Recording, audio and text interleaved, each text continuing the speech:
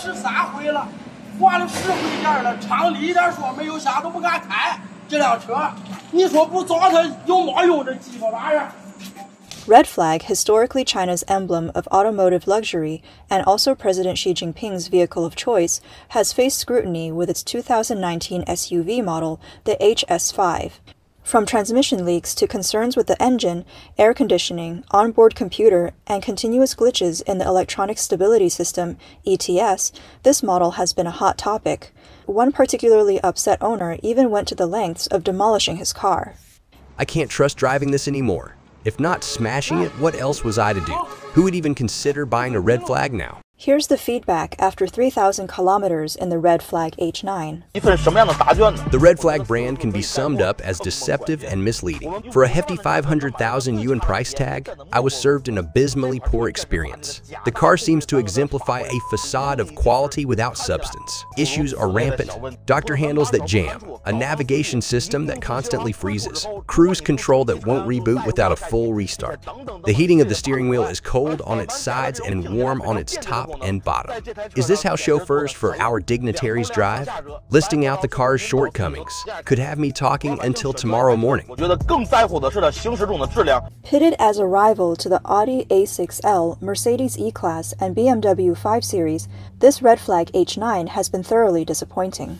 The engine's noise is notably pronounced, especially at low speeds with the air conditioner running, a far cry from the refined hum of an Audi A6 and incomparable to the BMW 530. The front hood is difficult to shut.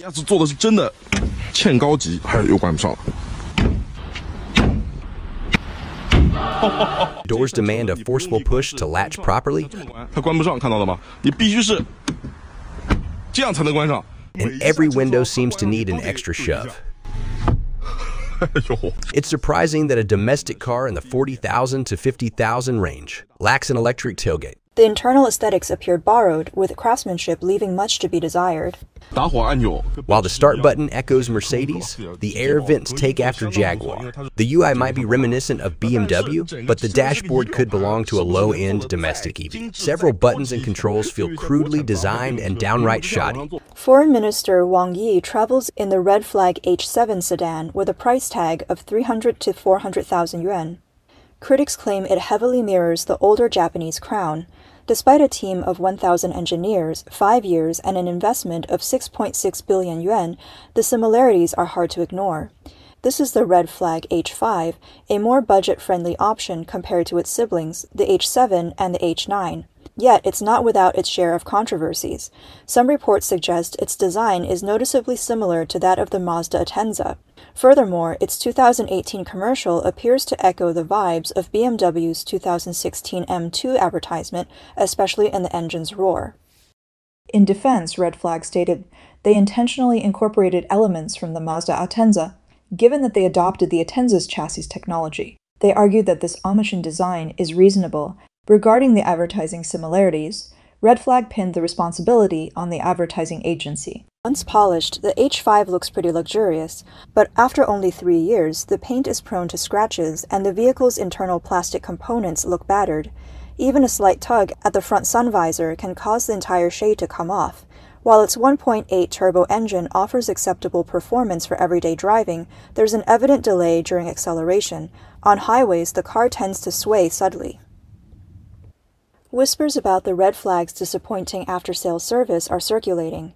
In Changchun Jilin, a customer at a Red Flag dealership was told by the lady at the front desk, "Get lost, you mad dog." Multiple owners report malfunctions with the backup camera, but several Red Flag dealerships claimed they couldn't address the issue. Yet their advertisement promise 4 years or 100,000 kilometers free maintenance and a lifetime of free repairs. The Red Flag L5, standing as its premier model and the chosen vehicle of President Xi, is often referred to as China's crown jewel. Priced at an imposing 7 million yuan, $960,000, and limited to a mere 100 units worldwide, prospective buyers must pass stringent identity and political screenings. Yet when placed beside the Rolls-Royce Phantom, the L5 seems to lag in areas like mechanical prowess, soundproofing, ride comfort, and the intuitiveness of its multimedia system. Opening and closing the LF5's doors can be a laborious task, especially since they lack an automatic function. This can occasionally lead to minor slip-ups in grand ceremonial settings. Mechanically, there's a discernible gap between the L5 and the esteemed Phantom. One individual, after test driving the Phantom, remarked, "The steering is delightfully soft, and the sleek wheel truly imparts a sense of luxury. Plus, its engine is a beast, a 6.7 turbo machine with a V12 12 turbocharged engine pushing 571 horsepower. Its acceleration clocks in at around 5.4 seconds, showcasing its immense power." In contrast, driving the red flag L5 feels quite hefty, both in terms of the vehicle's weight and its steering response. Its sound insulation and ride comfort are notably less refined than that of the Phantom. Moreover, the L5's rear multimedia controls are less than seamless, presenting a rather bland interface. The Phantom, however, shines with its ergonomic brilliance. Every feature is thoughtfully positioned for ease of access. A button on the left reveals a dual-screen panel and electric seat adjustments, while to the right, a suite of amenities from climate control to seat massage functions are effortlessly within reach. In 1957, First Automobile Works, FAW, was commissioned to produce a sedan. Inspired by the French Simca car, they created the CA71 model, which was later dubbed the Dongfeng. However, at its debut, the vehicle encountered a malfunction before its grand entrance. Despite boasting an engine from Cadillac and a chassis from Daimler, most of its components were manually assembled. As it approached the red carpet, the car began to leak oil, its doors failed to close securely, and the trunk unexpectedly sprang open. The eager audience waited from dawn till dusk to see the Dongfeng finally make its appearance. Recognizing the shortcomings of the Dongfeng, a superior red flag sedan was conceived. FAW opted for Chrysler as its design benchmark. By August 1, 1958, the first elite red flag sedan rolled off the production line.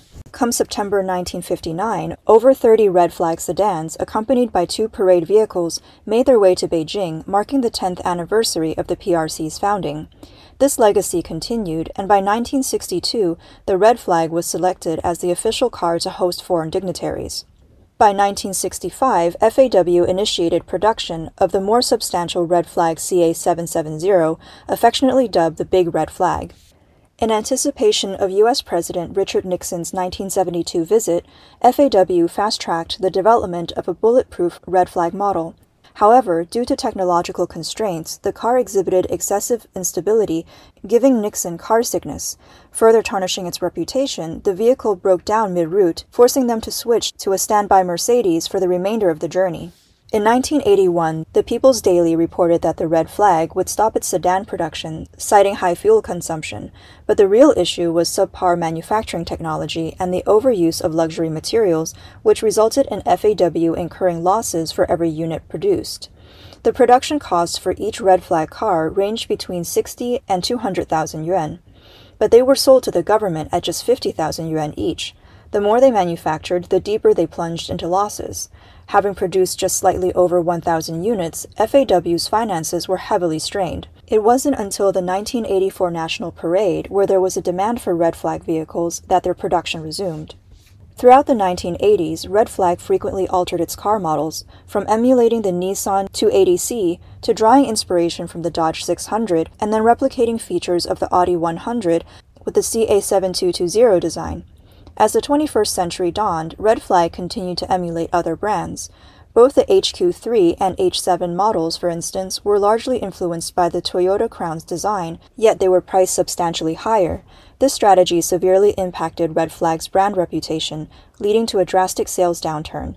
Astonishingly, in 2011, FAW Group only managed to sell 2 Red Flag cars. Between 2012 and 2018, a mere 14,000 Red Flag vehicles were sold, averaging to about 2,333 units annually. The most staggering month was September 2012, where only 19 cars found owners. In 2020, the newly introduced Red Flag H9 and EHS9 came under scrutiny for their striking similarities to the Mercedes-Maybach S-Class and the Rolls-Royce Cullinan, respectively. In response, Red Flag pointed out that their design team included former chief designers from Rolls-Royce, implying that some design overlaps were to be anticipated. Internationally renowned automakers with decades of continuous innovation and experience have refined their vehicle designs, upholding a distinct technical legacy and tradition. Take Volkswagen, for example. Its third-generation EA888 engine can trace its roots back to the EA113 platform from the 80s and 90s, which further extended to models such as the Jetta, Passat, and Golf GTI. The EA113 engine was developed based on the EA823 from the 1970s. Moreover, the 1980s Santana evolved from Germany's Passat B2. All of this demonstrates Volkswagen's unwavering commitment to technological heritage and pioneering advancements, ensuring the brand's robust evolution. Contrastingly, red flag sedans, which began production in the 1950s driven by political imperatives, largely leaned on imported technologies, foregoing the development of indigenous engines, transmissions, and chassis, ultimately failing to carve out a niche of its own.